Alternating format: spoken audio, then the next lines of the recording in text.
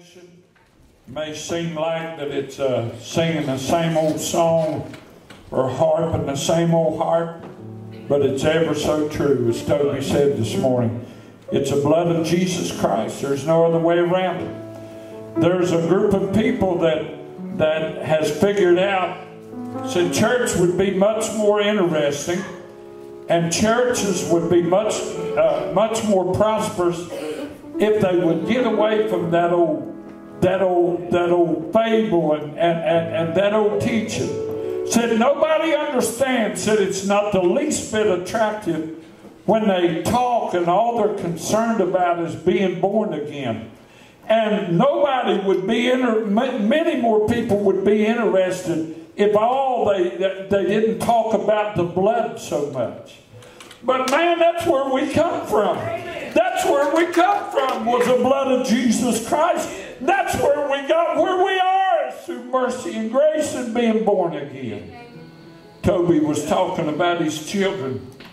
Man, I'm telling you, and I know Tammy and I's not the same ones, but there's many in the church today that, you know, when we first started out, it seemed like that we wasn't going to have children or be able to have children. And so after having to wait, Ronnie, y'all know what we're talking about. Man, we had time and we was going to make perfect kids. You know what I'm saying? You've heard me say Zack was born on a Tuesday morning, and he's so old.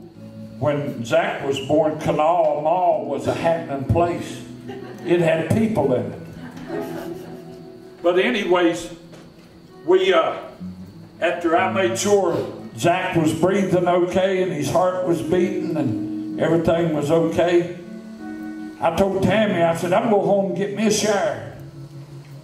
I didn't tell her I had another errand to run first. I went to Canal Mall, got me a license plate made for my Ford Ranger. That's before I got right with God when I drove Fords. Got me a license plate and Zachary Ryan #1.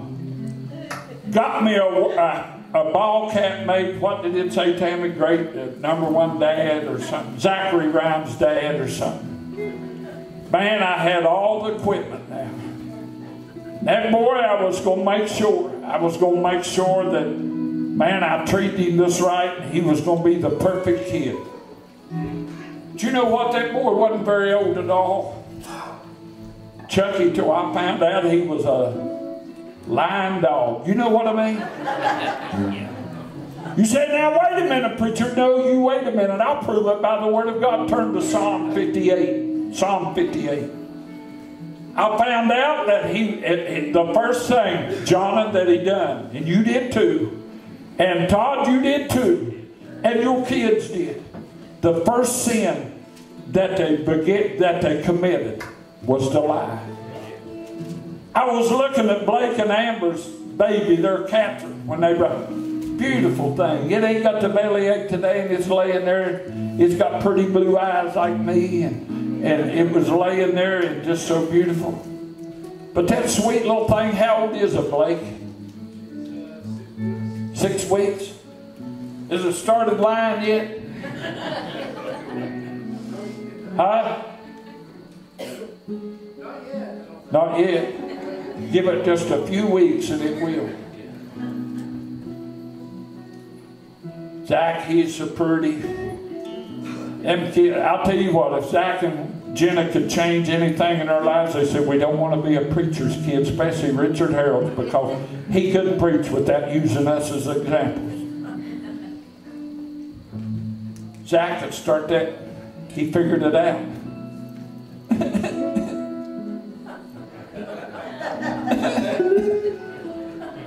Come on. He figured out, Jinky, that when his diaper was dirty, all he had to do was go. And one of us would come check on him.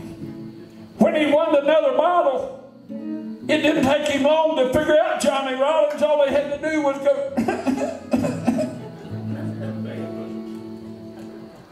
Somebody would come running. Then he got to where he got tired of laying in his bed. He liked for daddy or mommy or somebody to carry him around. I can't holler at him. I can't walk.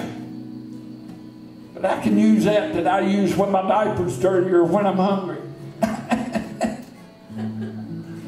Sure enough, they come running. And I won't leave Jen out. Sweet little Jen, as so many people say, y'all don't know her. Jenna give herself away. Jenna started this. She put her hand, when she got ready to sin, she put her hand over her eyes. If she was eating something she wasn't supposed to be eating, put her hand over her eyes, and buddy, nobody could see her. The Bible said we've all sinned and come short of the glory. Yeah. Parents, I've had parents to tell me since I've been preaching, my kids tell me anything. Man, if you believe that as a parent, I'd like to do some business dealings with you. Your kid's going to lie to you, like it or not. Oh, not mine. Boy, I'll tell you what, you're headed for destruction. Are you in Psalm 58?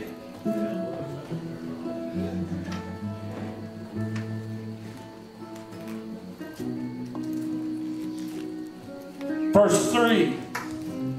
The wicked are estranged from the womb. They go astray as soon as they be born, speaking what? Do you believe the word of God? The psalmist said, as soon as they be born, speaking lies. Their poison is like the poison of a serpent. They are like the deaf adder that stoppeth her ear. Explain that, preacher. Oh, trust me, I will. We can't help it. We're born into the flesh. We've got to be born, Brother Chucky, by the Spirit of God. The blood of Jesus Christ that cleanses us from all unrighteousness. Zack, we can't start a church that's got good educators and teach people how to live. Man, I'm telling you what, we'll still mess up. We can't set good examples before people. We can't be perfect parents. We'll still mess up and need the blood of Jesus Christ applied to our hearts and lives. I read a true story one time right before they sing. This man had lost his son due to a rattlesnake bite. And he stood and he wept. And he told people, he said, my son died of a rattlesnake bite through my stupidity. Folks couldn't understand it. He said, I was so possessed with the idea of proving that we don't need God Almighty and we don't need what the church has to offer.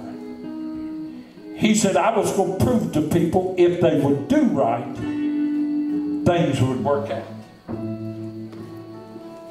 This man wept and could hardly tell the story. He said, I got me 2 rattlesnakes, a male and a female. And said they was just little things. He said, from the time I got them, he said, I began to train them. He said, I began to work with them. He said, all the time, he said, I would take my finger and I would caress them. And said, they enjoyed it. Said, we developed a relationship with those snakes. That's weird. Good for him, bad for me. But he said, I would caress them. He said, I give them all kinds of attention. He said they didn't have to go out and hunt rats and mice and bugs to eat. He said, every day I prepared them table food. He said, and I found out that their favorite thing was chicken. He said, I fed them chicken all the time. Of the morning, he said, I'd feed them twice a day. He said, I'd give them small amounts of chicken. Said they'd gobble it up. Evening time, I'd give them small amounts of chicken. He said, I told people, said these snakes is different. Why? Because they had good leadership. He said, I couldn't change. Listen, I couldn't change their original beings. He said, I was so convinced that my snakes was different. I was raising a new generation of snakes. He said, and I taught my children, don't fear those snakes, they're different. I know people will tell you. He said, but these snakes has been trained. He said, my snakes is like any other snakes. He said, one day in the backyard, one of them called, then they rattled, and then they struck. He said, through my ignorance and my stupidity, it cost the life of my own son. He said, children, folks, a snake is a snake. Come on. Listen. We're lost. A human is a human. We'll mess up. We'll sin. We'll come short. And there's no way, I don't care, man, we could. I had a manager at Kroger's one time. Jessica, I think, worked for him. I won't mention his name. But he got cancer and he began to study. Christian man, prayed, fasted. Somebody told him that if he would drink carrot juice, that it would cure him of cancer. You know what I'm talking about?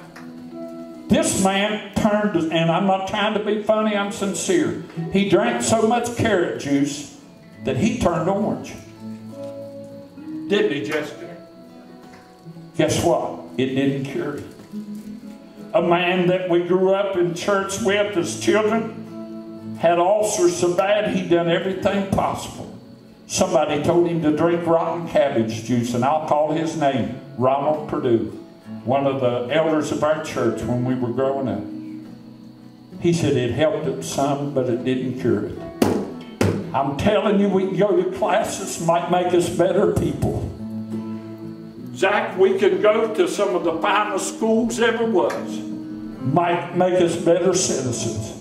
But until the blood of Jesus Christ, God's Son, cleanses us from all unrighteousness, we'll go to hell and be forever lost. Amen. We can attend the biggest churches, give the most in the offering plate, but until the blood of Jesus Christ has been applied to our hearts and our lives, we'll be lost. Heavenly Father, we come before you, and we're so thankful, as Toby said, for your mercy and your grace. Oh my. It breaks our heart, Lord, when we think that our people, I know people that lives, Lord, in just short distances from me. Good people, good neighbors, good moral people. I would trust with anything. But Lord, they've never confessed you as Lord and Savior of their life. And all the hard work, Lord, that they do to try to be good people and good citizens, they're still going to a place that they don't deserve. A terrible place called hell. Because the blood of Jesus Christ has not been applied to their hearts and their lives. God, help us to realize. Help us, Lord, to keep telling folks, need to be saved, need to be born again. Maybe old-fashioned to the world, but we need Jesus more than anything in the world. We need to be saved more than we need houses and land. We need Jesus more than fame and fortune. So help us to work while it's day, because night time's coming. Somebody in this building this morning needs to be saved. Somebody needs to be born again. And I pray that you would give them courage as they begin to sing this song, to get up out of the seat, make their way down to an altar of prayer. It's in your name I pray. Amen. Some say we're cruel when we speak only the truth of the bloodshed for remission of. Why don't you come? Why don't you give Jesus a chance at your life? You've messed it up. You say, preacher, I'm ashamed that I messed my life up. Listen, you can't help yourself. That's why you need Jesus. That blood fall on me. Amen. And the red river still flows, coming down from the heavenly throne. Why don't you come? Come on. Each time you won't get yourself ready to meet Jesus. Life won't get my shame, still the red river flows o'er my name. Each time I falter, cried in my shame, still the red river flows o'er my name. Amen, amen, amen. Thank God. Glad for the call of the Lord, aren't you?